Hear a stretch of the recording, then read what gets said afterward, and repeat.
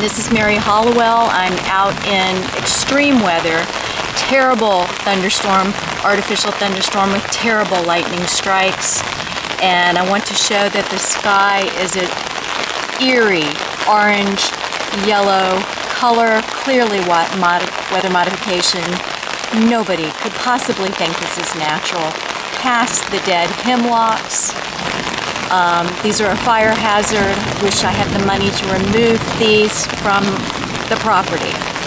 Continue going clockwise. The sky is eerie and clearly not normal.